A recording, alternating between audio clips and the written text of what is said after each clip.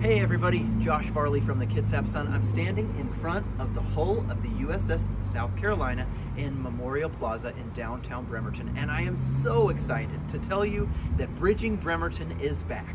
We had a great first 2 years, and this will be our third annual event, but instead of doing it all in one day, we're gonna have 4 total events over 4 Saturdays, all in July.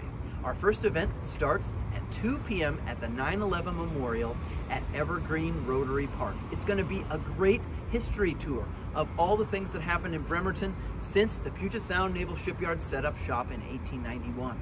We're going to proceed from the 9/11 Memorial all the way up Pacific Avenue with stops by Bremerton Canvas, the Kitsap Historical Society and Museum. We'll come through Memorial Plaza, Puget Sound Naval Museum, and everything concludes with a free tour on the USS Turner Joy.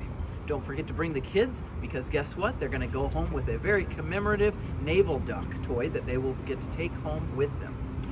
I hope you can make it 2 o'clock again on July the 3rd at Evergreen-Rotary Park, starting at the 9/11 Memorial. We have a lot of history to go over.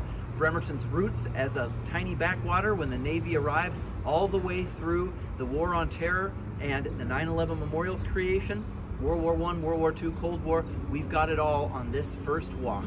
2 p.m. We hope to see you on July the 3rd.